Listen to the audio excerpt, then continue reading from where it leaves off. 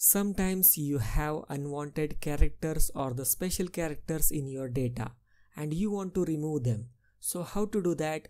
Today we are going to see that. So here in this column, A column, I have dashes or you can say hyphen, and I want to remove that. So what I will do is simply type substitute, and then in that select the cell, comma, in double quotes dash,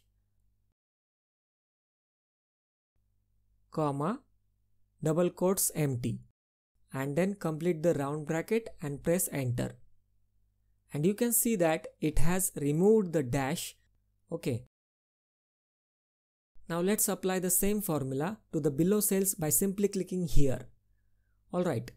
It's that simple to remove the character from the cell.